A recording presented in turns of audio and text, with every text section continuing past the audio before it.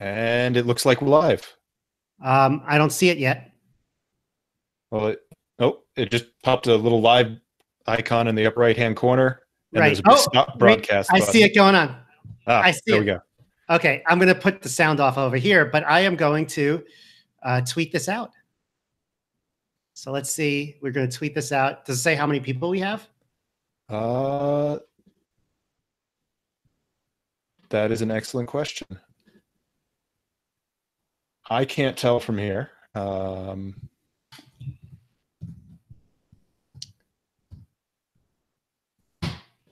I don't know if I can't get the Hangout toolbox to work, but I have a suspicion that's something that goes with it. Yeah, maybe we'll see some live comments. Do we have comments enabled? Top chat. There's live chat. There's live but chat. I don't know if. Okay. Well, we'll see. If someone's interested in it, they can let us know. And they can also email the show, localmaxradio@gmail.com. Okay. I'm going to put this window down for now because watching myself is creeping me out. Are you ready to start the show, Aaron? Ready as I'll ever be. Let's dive into this. Okay. I am going to start in 5. Well, I'll start in 5. And then remember, the theme song is playing. So everything's got to be really exciting. Ready? Starting in 5. Welcome, everyone. Welcome to the show. Welcome to the Local Maximum. Aaron, how you doing today? I'm doing great. Thank you for joining me on episode number 56 of the Local Maximum. We have kind of a theme today, I would say. We always have a theme. We usually talk about, but sometimes we talk about different articles and they don't really connect. I think they all connect today pretty well. We're going to give you a March news update. We're going to talk about what to do with misinformation and bias and censorship. That's been like an ongoing theme in the Local Maximum. I think today we're going to get to talk about the adversarial nature of this problem, how the people who are trying to fight disinformation and the people who are trying to spread disinformation. Well, A, sometimes it's hard to figure out one from the other, and B, sometimes it's if one side gets better, the other side gets better. We have kind of an arms race, so it's an adversarial problem. How does that sound? It's a fascinating topic, and I'm excited to see where we go with this. All right. Well, the first thing I want to point out, as some of you know, I thought this was very interesting because we've talked about Alex Jones on the show before, and he's sort of the poster boy for censorship and like taking people off of platforms or deplatforming. So he appeared on the Joe Rogan show the other day, and I found that very interesting because, he can't have a podcast now. He can't go on YouTube or anything like that. Now, all of a sudden, the biggest podcaster out there, Joe Rogan has him on his show for 4 hours. So it almost seems like it's a direct workaround of the system, which I just think is really interesting. It's similar how Edward Snowden kind of comes to these events, these conferences in the US via link from Russia. And it's like, holy crap, they can't censor anything. If this was going on 20, 30 years ago, or even 10 years ago, that would have been impossible. I did not realize that Snowden had been doing that. And I've seen it before. I don't know how often he does. Because he can't really do much traveling, but apparently he's not letting that stop him from getting the word out. Yeah. Well, maybe I don't know if he's doing it recently, but he's. It has been done. Yeah.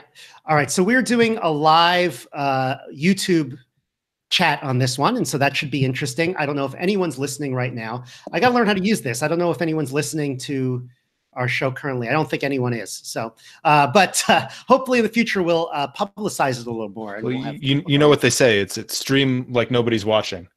Yeah. All right. Well, good. We don't have to pretend. So I thought that did I listen to the whole 4 hours? I might have gotten sucked into way more of that than I wanted to, because Jones is completely off the wall. But it's interesting. Yeah, sorry, go ahead. Yeah, well, you sprung it on me, and I was not expecting that's what that link was going to be when you sent it to me. Yeah, and I did eventually listen to the whole thing, but yeah, he was pretty off the wall. Although I hate to touch on hot button issues because they're not what we're talking about today.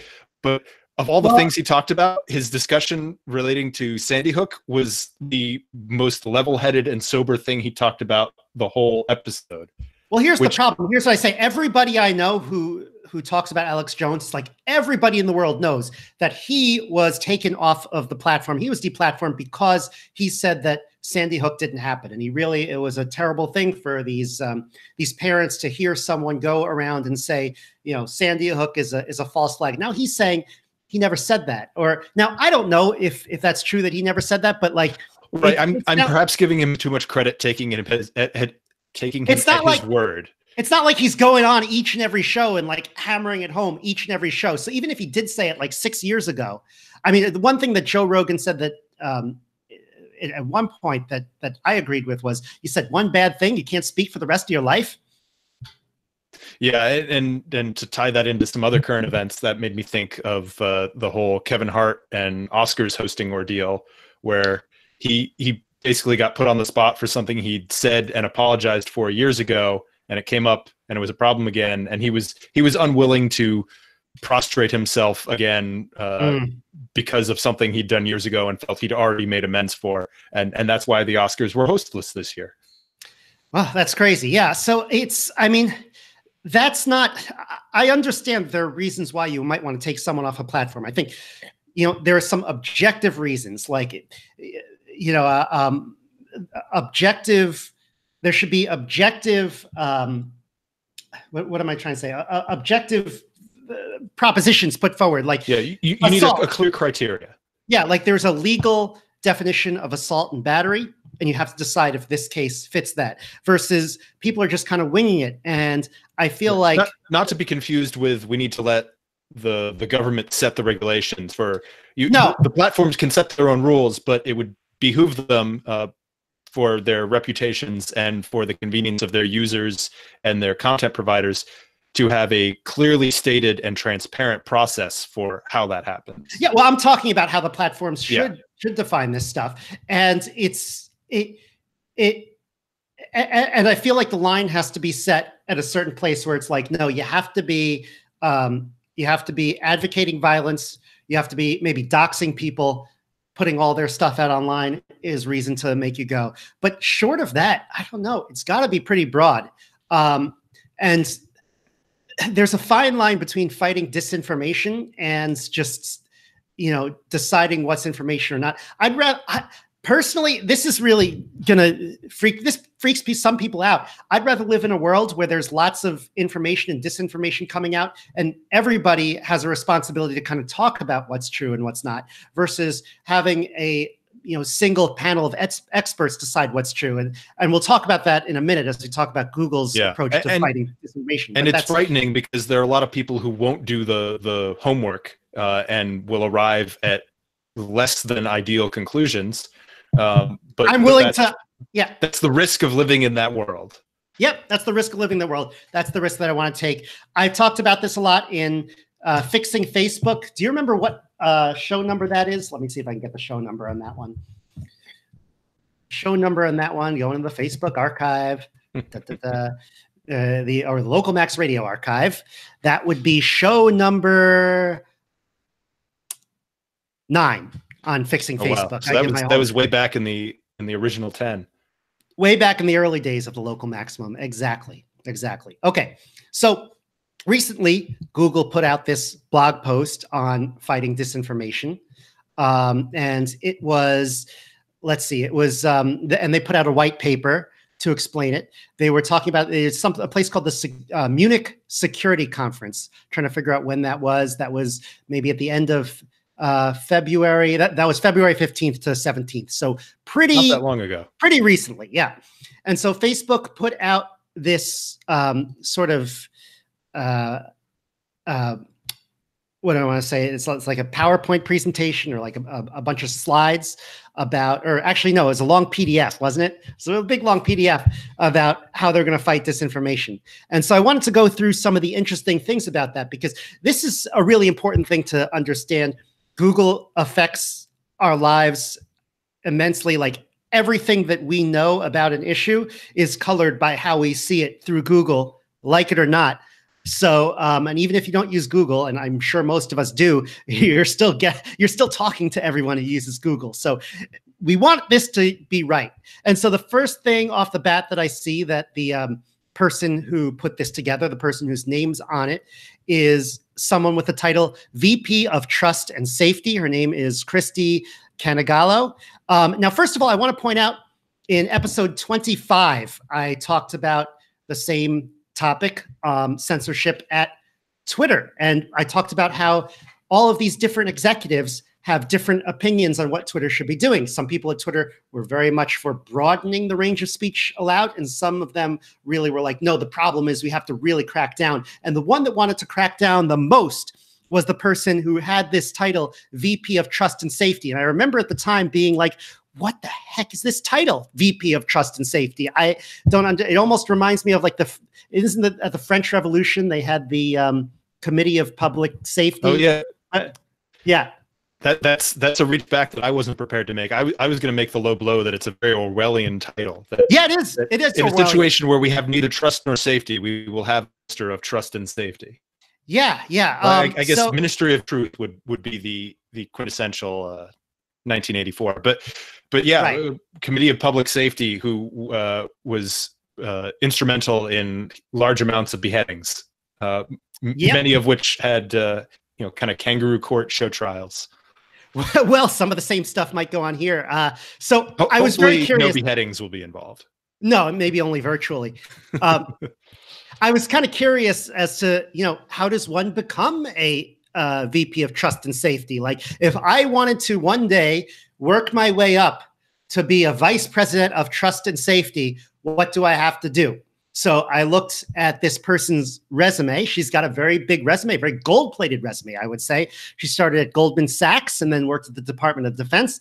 And then after that, she had a bunch of roles in the Obama administration. She was one of the titles is Assistant to the President and Deputy Chief of Staff for Implementation. And that turns out to be implementation of Obamacare.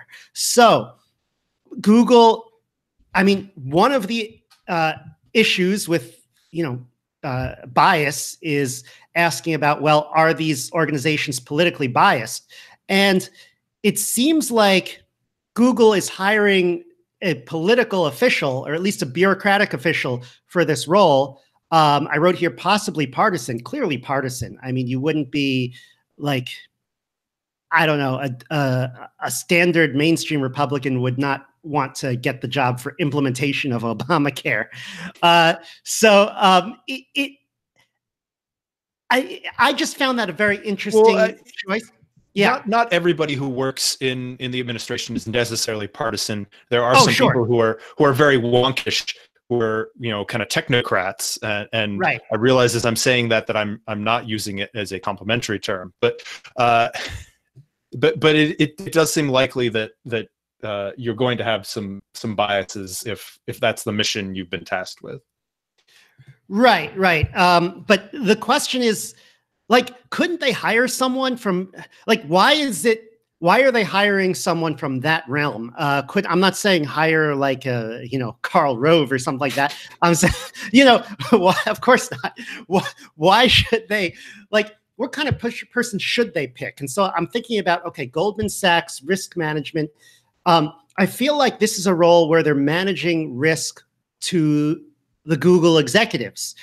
This is not. Actually, I was going to say, I think there's a different audience involved here. I don't think, given what you've just called out about some of her previous roles and the world that she's operated in, I would expect she's less in charge of trust and safety for the consumer base and more in charge of trust and safety with the organizations who are going to very soon be attempting to regulate and possibly break up an antitrust.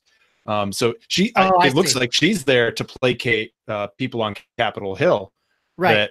That the company is acting in a safe and trustworthy fashion. But a lot of these times, I've been, I've worked for small companies, and it's like, we want to think about the customer. We want people in those organizations to be, I'm going to look out for the people who use these products. And I don't feel like that's what Google's doing here. And I don't feel like they do it very often. They're looking out, like, when we're talking about getting rid of information, to me, the number one thing about getting rid of information is not just saving society or something like that. It's to look out for the people who are using Google. If I'm using Google, I'm going to be hurt if I believe something that's not true. So I want to have Google looking out for me. Like, why aren't they thinking of it like that? I don't think they're thinking of it like that. They don't seem to indicate that in this document or based on who they're hiring for this role. Well, you did call a couple of things out in your notes you shared with me that point towards that, and this idea of ensuring the usefulness of their services. Now, my question is exactly what does that mean? Right. How are they measuring that and quantifying it? But I think that's only a piece of what they're looking at, and that there is a lot of kind of liability minimization going on here, less so than serving their user base explicitly. Yeah, so let's go with the kind of their three-pronged approach. By the way, I should point out, coming up later in the show, we're going to talk about those faces that aren't real, that look real. So I just want to tease that for a second because everyone's excited about that. But let's talk about Google's three-pronged approach for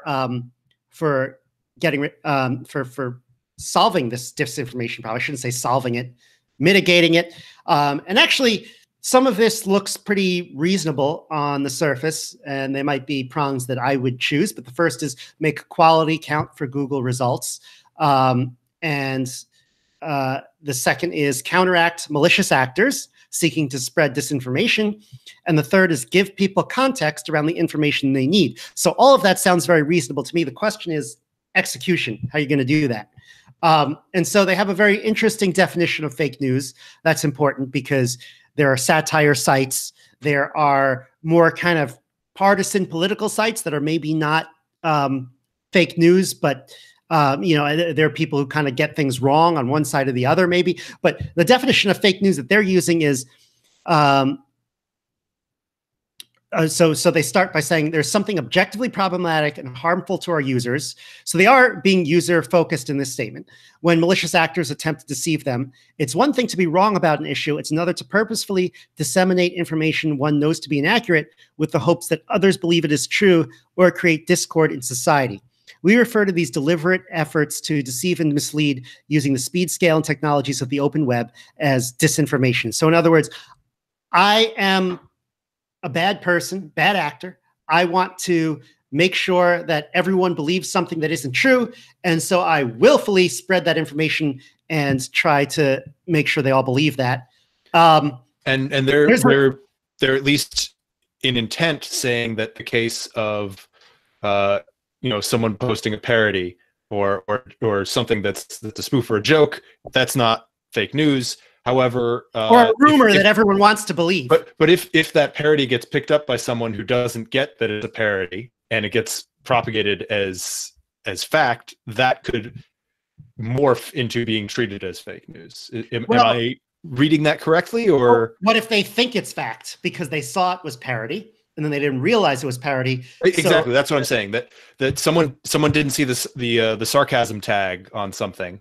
Right. And so it gets taken as fact and propagated. So has that become fake news? I guess according to this definition, it wouldn't be, because it's not willful dissemination of misinformation. But it seems like, because I would say that most, and thinking back a little bit to our friend Alex Jones, most of the conspiracy theory stuff that you see, there may be some people who are maliciously spreading information they know to be false, but I think that most people spreading conspiracy theory information are true believers. Right. Right. Otherwise, I mean, well, then you get into the conspiracy of people starting conspiracy theories to drive public opinion or perception, and then it's a Russian doll situation there. So I don't even know how to talk about that. Yeah, and I wonder what the outcome of these discussions at Google are. They make this sound very straightforward, but it's not at all straightforward. Okay, so quote on quality count, they say that these algorithms are geared towards ensuring the usefulness of our services as measured by user testing, not fostering the ideological viewpoints of the individuals that build or audit them. And they call out 3 scores. So usually when you have these ranking algorithms on quality, again, I know because I built them, is you have a bunch of scores that are combined together that usually have some kind of a human recognizable aspect to them. So they point out expertise, authority, and trustworthiness. So I assume that one of them is going to be based on kind of a panel of experts describing, okay, is this person an expert in this? I don't know how you determine that. Authority might be, okay, how many incoming links? That's Google's PageRank. That's what they're good at. That's what they mean by authority? No, but I'm just speculating. Okay. That must be somewhere in there. I mean, based on PageRank. It's not PageRank. If you just do a straight up PageRank, it's not going to work anymore because it doesn't handle spam very well. But I'm just saying something like, okay, if a lot of authoritative people cite Aaron, then Aaron is probably authoritative as well. So it's kind of a it's kind of a graph based. It seems like it's kind of a graph-based measure from my perspective. And then third is trustworthiness, which is probably just some measure of how, like, just some fact checker on it, just to see, how often is it wrong or not, regardless of the authority or expertise. My concern with a three-legged stool like that of expertise, authority, and trustworthiness is those variables are not independent. And I would expect that they never are. Yeah, but that's over, always over a long enough period of time, they become singular in that what one begets the other. Well, I don't know, Aaron. Okay, here's the deal. We don't know enough about the algorithm they have behind this, how they're actually doing it. But I do know a lot about ranking algorithms in general, and I can tell you almost always these scores they're never completely orthogonal. There's always some aspect of them that are equal, but what you don't want to do is you don't want to create some kind of feedback loop on the other. So for example, I say, okay, the ones with the most likes, let's say you have likes, the ones with the most likes go at the top, but then the ones at the top are most likely to get the more likes. Yeah. And so you created kind of a feedback loop where, the rich get richer kind of a situation. And so if you create a feedback loop between the three of those somehow one metric is changing Google to adjust its results and then it's affecting the other metric, then they kind of bleed into each other. And so that's always a problem. I mean, that's something, look, Google engineers have heard of this. They know what's going on with that. But it's always a problem. It could happen. You're right. But they're never completely orthogonal, of course. Because somebody who has more expertise is more trustworthy as well, although probably more likely to be. But yeah, it also seems like a lot of this is built around coming up with a systematic way that we can make traditional publishing rise to the top despite all the other information that's out there. And so on the one hand, in theory, they should be better at this. But I think a lot of people have been disappointed with what traditional publishing has brought to the table in terms of reporting in the last decade or so. Yeah, and I mean there was kind of the failed movement of citizen journalism, where all of a sudden with the advent of blogs, even before Twitter, we thought, well, everybody is going to be a reporter, and that's how the real stories are going to get out there. We're not going to be dependent on the New York Times setting up a bureau in a certain area to get the relevant stories there, serving underserved communities and all that. But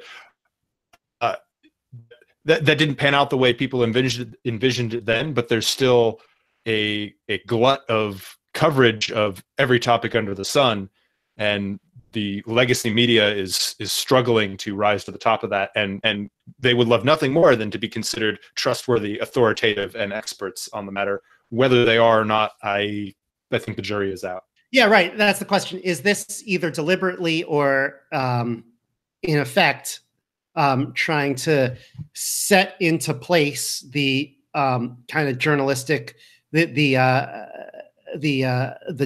journals, the news outlets that already exist and are already considered to be trustworthy by the establishment? They don't have to continually show their trustworthiness. They're just automatically by name given this designation, and then they just stay there and there's no competition. I mean, if that's what ends up happening, well, then this is a terrible system.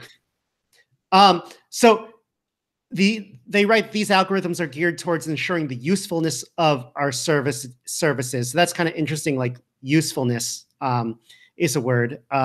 I think they want to use truthfulness, but you like a lot of people. Well, yeah, the problem with usefulness is that if I'm looking for something to confirm my opinions, my biases, my thoughts on that, how useful that piece of information is to me may be completely divorced from how connected to facts on the ground that might be. That if I'm looking for let's take a flashback to would it be 2008, 2010, and I'm convinced that Barack Obama was born in Kenya, then when I do a Google search and I come up with something about how his birth certificate is faked, it's going to be very useful to me, but it may not have any factual basis to it at all. Right. So how they define usefulness and how they're measuring that, it sounds like that's not clearly defined here, and that's going to be important. Well, it is clearly, well, maybe not. There's only so much that you could clearly define it, but they do write a little bit more about it. One is their reliance on expert panels. So they have this news initiative thing at Google where they're investing in initiatives at various newsrooms around the country. And so that's interesting. Like, are they trying to drive innovation in the field, like they say, or are they trying to get a foot in the door in some of these newsrooms to try to either tell them what to write or, have them be the experts to tell Google what to promote? Yeah, well, and I think we've talked about it on this show before. I want to say it's the Dunning-Kruger effect, but I think there's a close corollary to that, which is more specifically about how when you're an expert in a field and you read an article about it in your local newspaper or even a national newspaper, and you realize they have absolutely no idea what they're talking about. They've gotten everything, not only have they gotten everything wrong, they've gotten it so wrong to the extent that it's fractally wrong. And you just if you were to interpret everything the opposite of the way they've said it, you'd be closer to the truth. And then you turn the page to the national politics or international news section, and you take them at their word because that's a field you're not an expert in, and you forget all of a sudden that they got everything wrong on that specific article you were looking at before.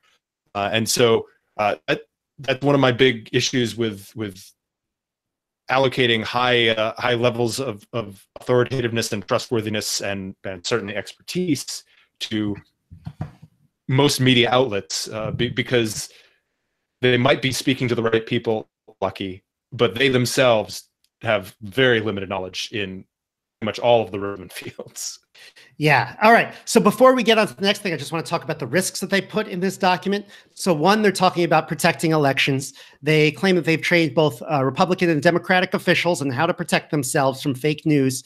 There is this sense that they really only cared about affecting elections after the last one, but I'm not going to talk about that again.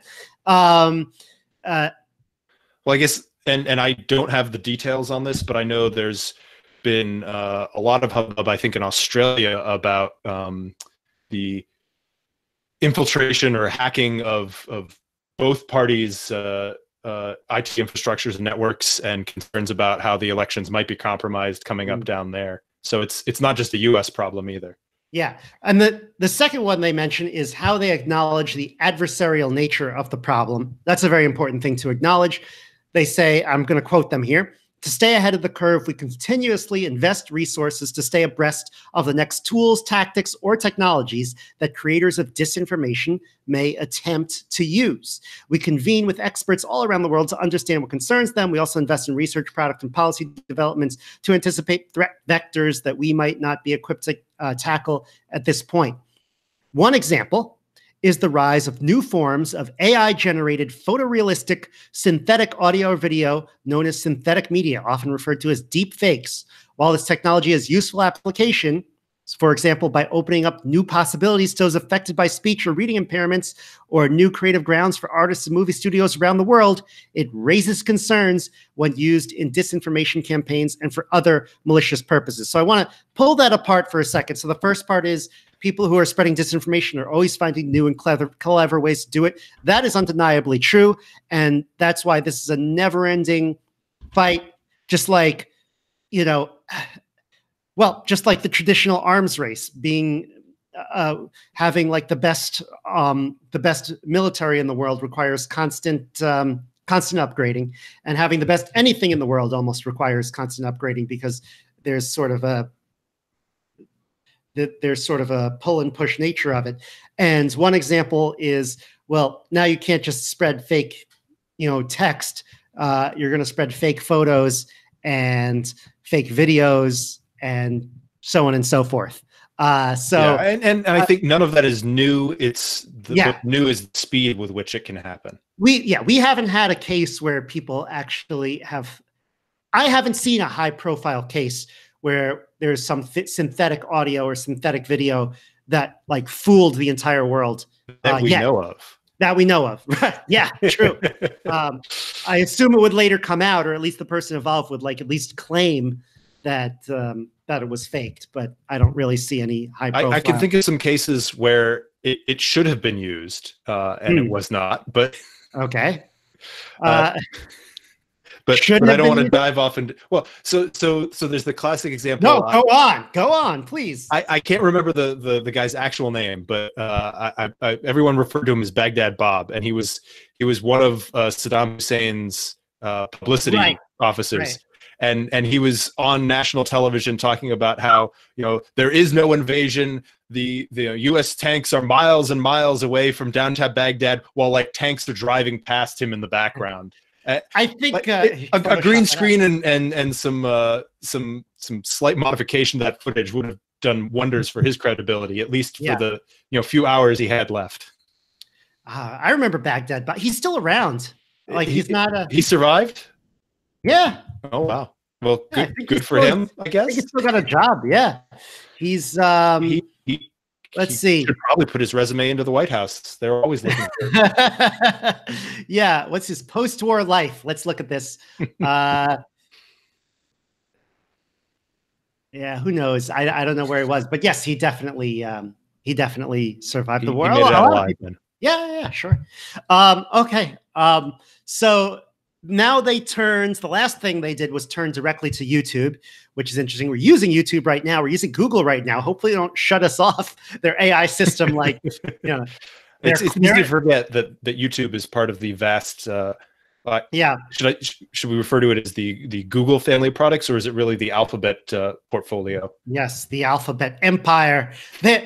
I hope their AI isn't listening. So apparently we have very few people listening live. But if the Google AI is listening live, it might be like, they're asking some questions. Shut it down.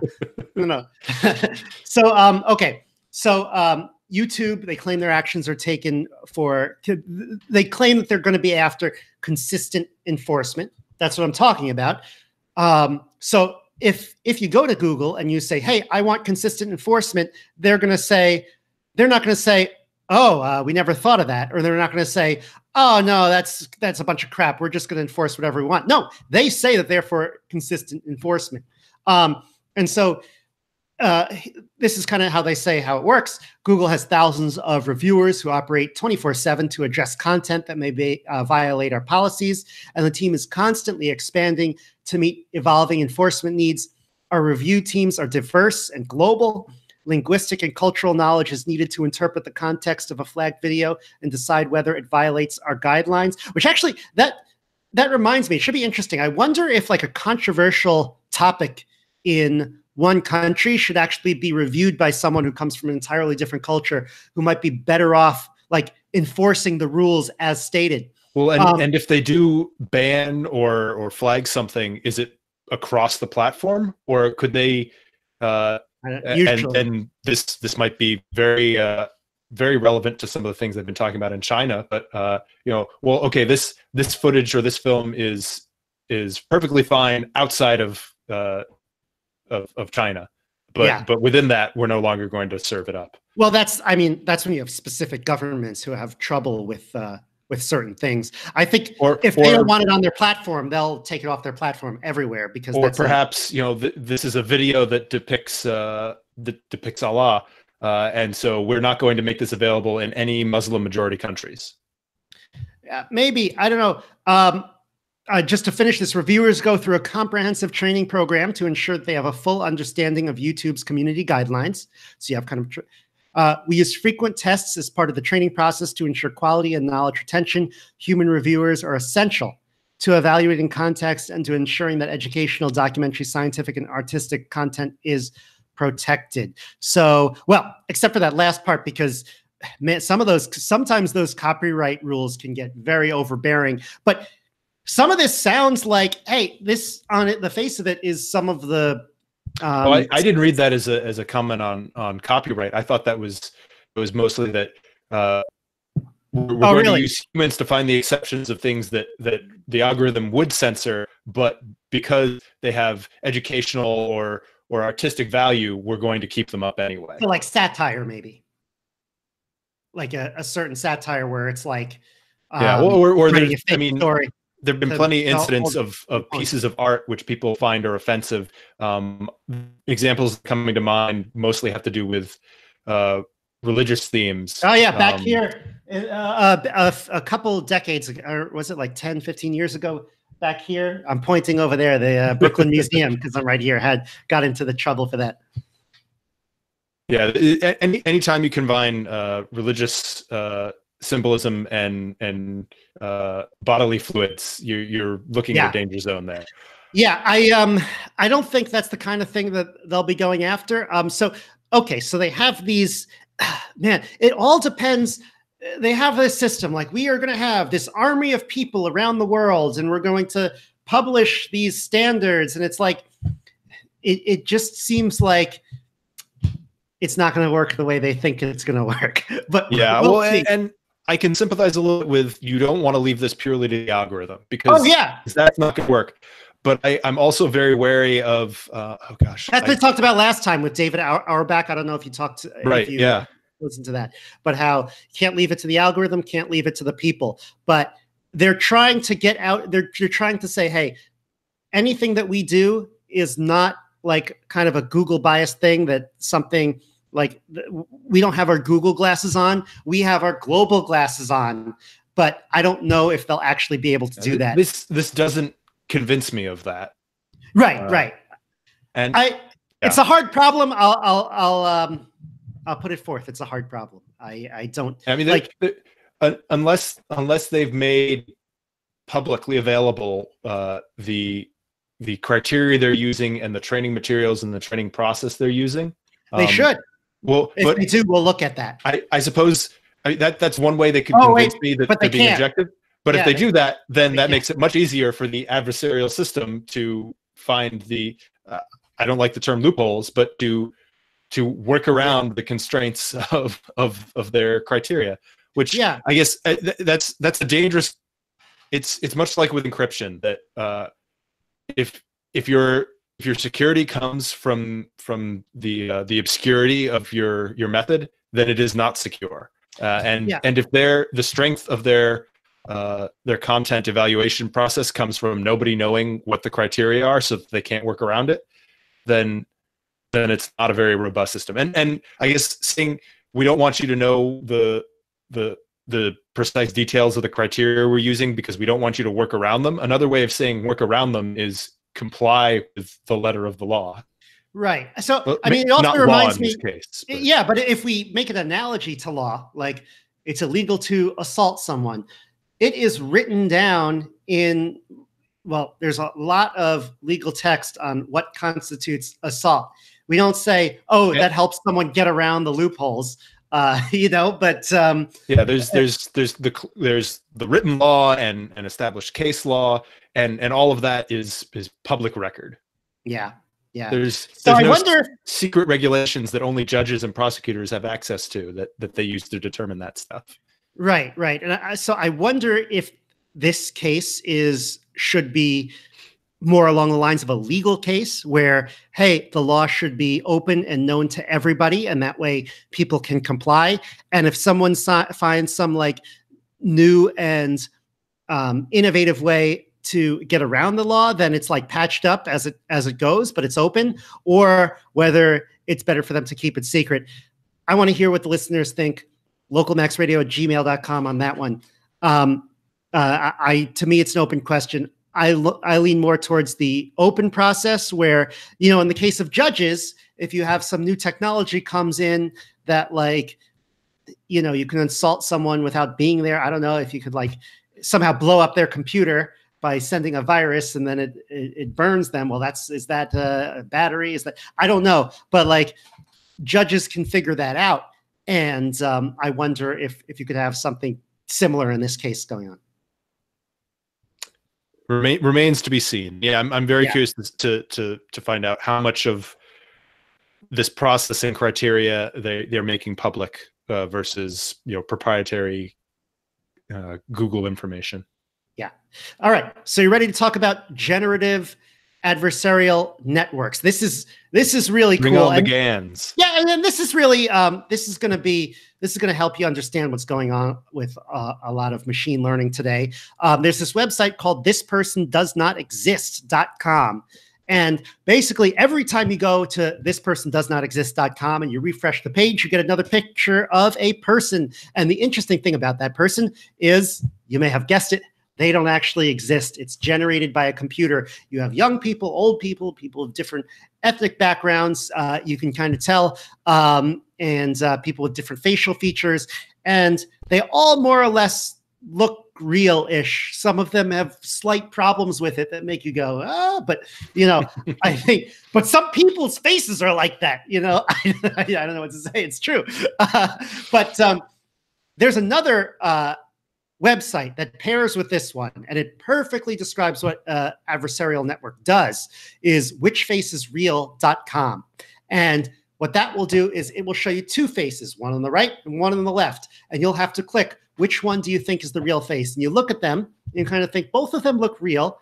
But I tried to play it. I played 10 times and I actually got the right face 9 times. And what's interesting is I couldn't tell you why I felt the right face was the right face. I was just like, this one kind of looks better.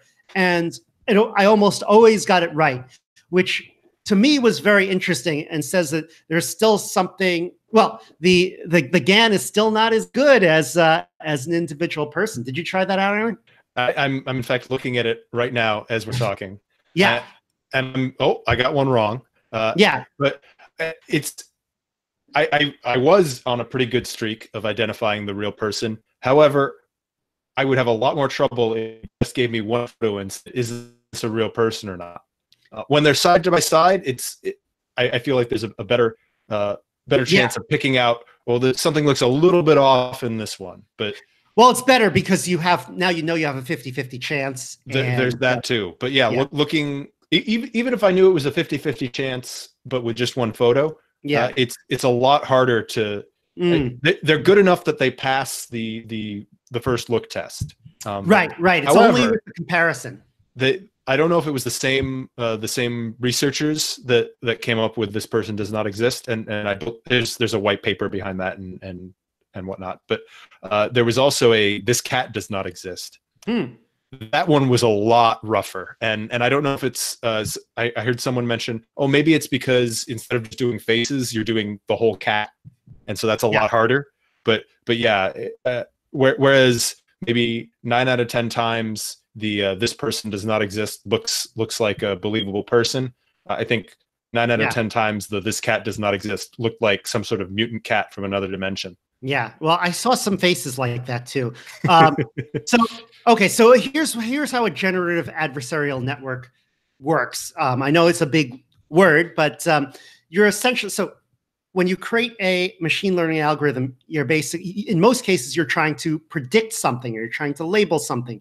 That's the main case of supervised learning. So in this case, you're actually building 2 learners at once, and they perfectly correspond to these 2 websites. So you have one learner that is the discriminator model, and then you have one learner that's the generator model. So I think probably by using these websites, it's actually you're actually helping. I mean, they might be feeding it back in to retrain these models. But the discriminator model, what that's really good at is distinguishing between a real face and a fake face. And this can be done really well through a model called a convolutional neural net. it was invented by Jan LeCun, who is my professor at NYU. I actually kind of built a very simple one in his class that can sort of do character recognition on numbers. And we also implemented convolutional neural nets a little bit in Foursquare to kind of figure out what's a picture of a pizza and what's a picture of a hot dog and what's a picture of a spaghetti and that sort of thing. The famous hot dog detector. We did it before Silicon Valley. Yeah. So, well, I could probably do a whole show on how convolutional neural networks work, but suffice it to say, that's a really good algorithm that's been developed over many decades for trying to determine, trying to label and classify images. Images are very hard to classify. It's not like, trying to predict.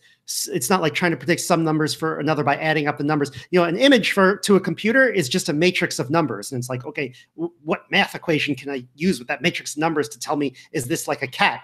It seems almost impossible, And so convolutional neural nets are a way to sort of get those higher order patterns that are actually available in the data. And so you have this discriminator model, and at the same time you build this generator model that looks at these real faces and builds these fake faces. You can kind of think of it as a convolutional neural net in reverse. And so what you need for these learners is feedback. Is it getting it right or is it getting it wrong? And so the generator kind of learns the different knobs it's allowed to turn and what it's not allowed to turn. So for example, it might have one knob that makes it might learn one knob that makes the person older and younger. It might have another knob that makes their face, I don't know, rounder and then like less round. But then if they turn the knob too much, it's just not a face anymore. But those higher order features also have to be learned in sort of a convolutional neural network style.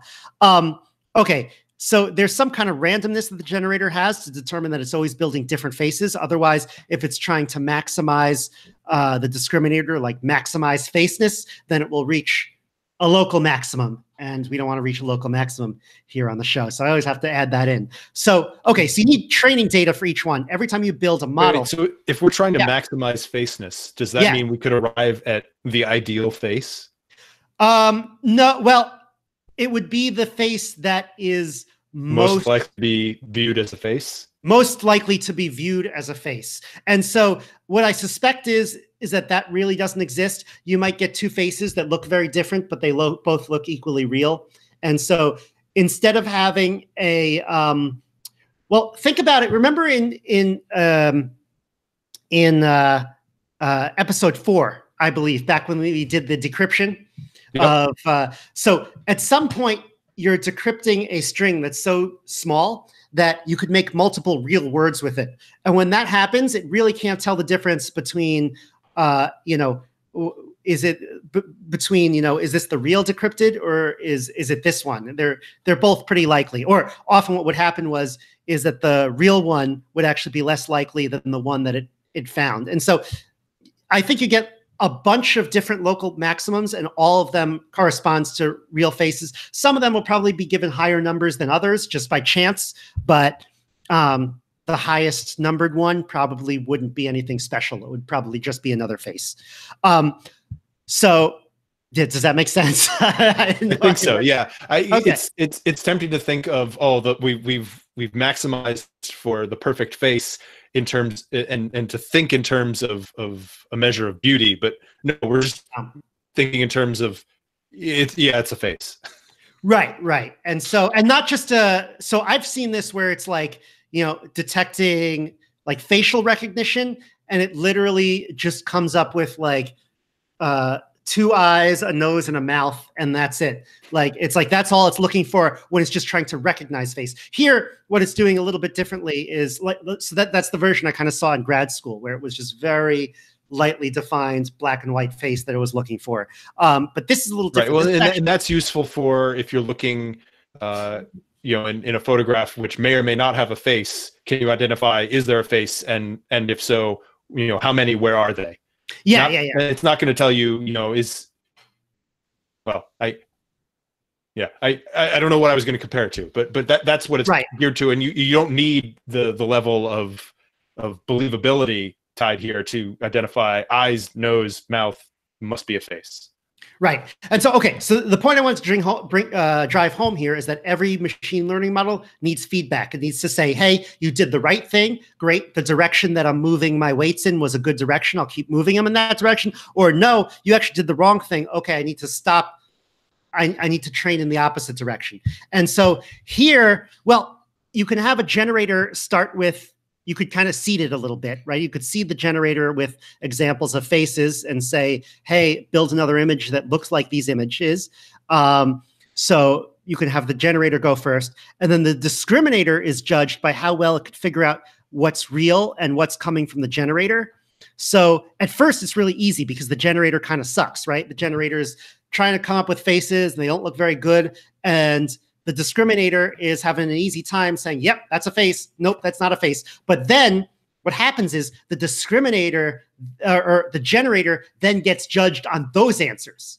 And so it learns more of like the boundary case, like, it hones in on where the boundary between faceness and non-faceness is, or at least like real photograph, in this case, real photograph faceness, and then a face that's still a representation of a face, but can be pointed out that's not a real person.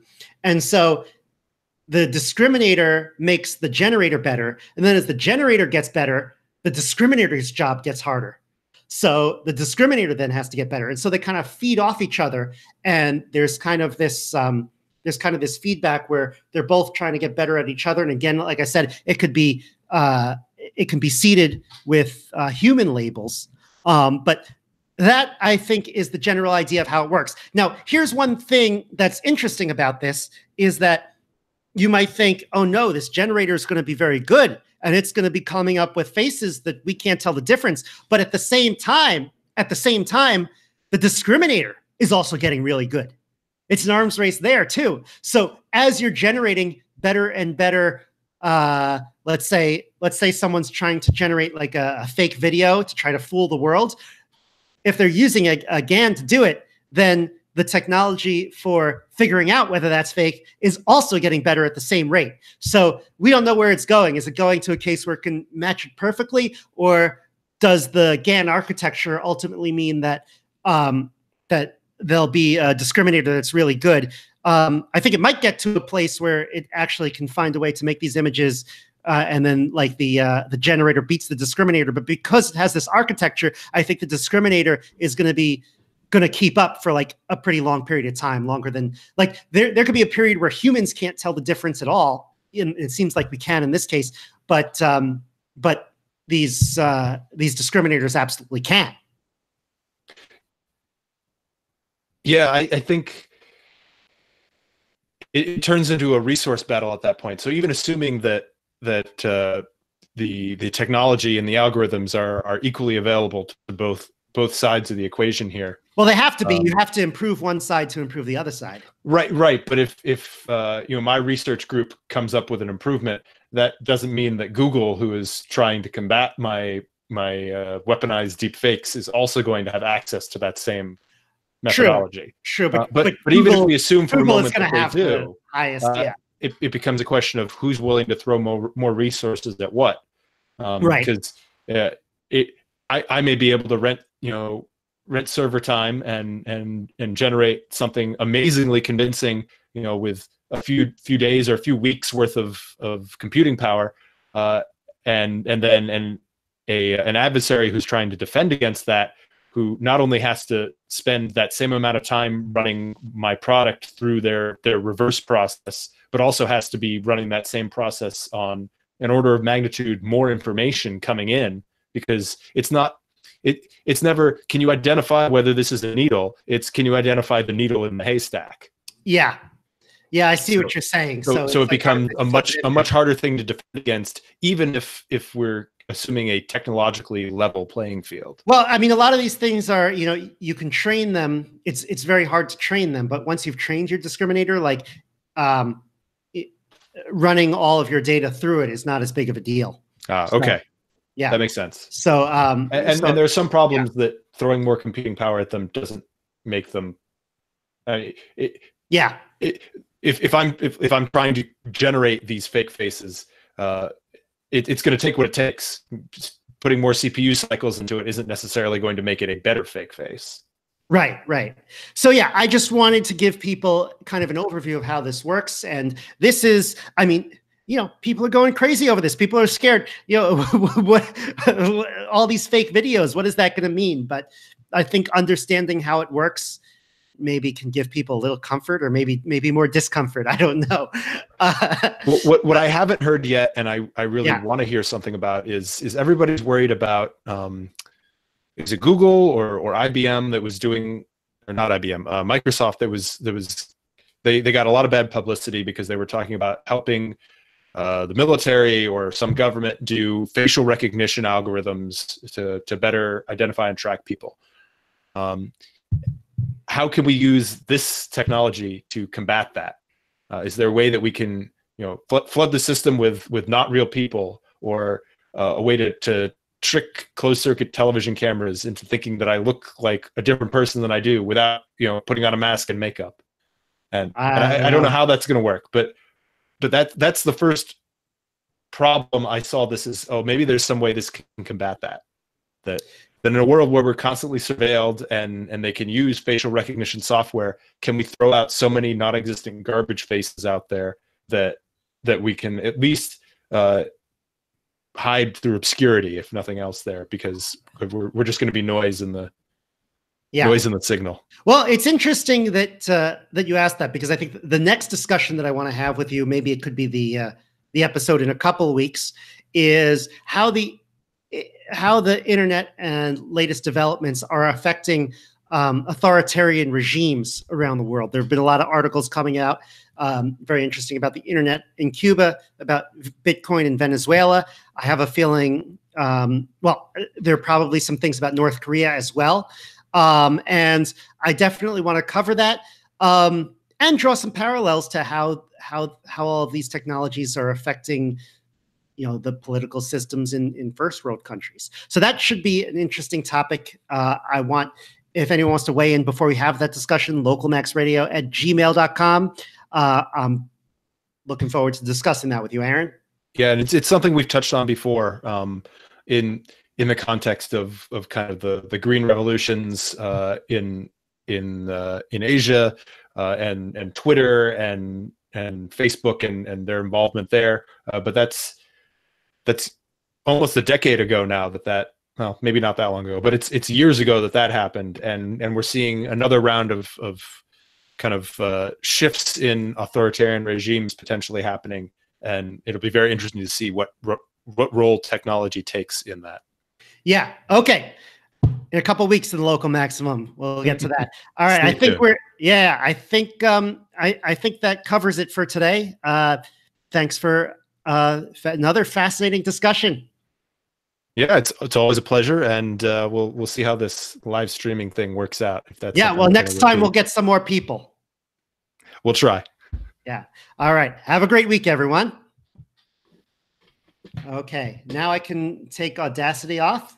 Okay. And should I stop the live broadcast as well? Hang on a sec. I'm going to save the Audacity stream. I'm going to stop the broadcast.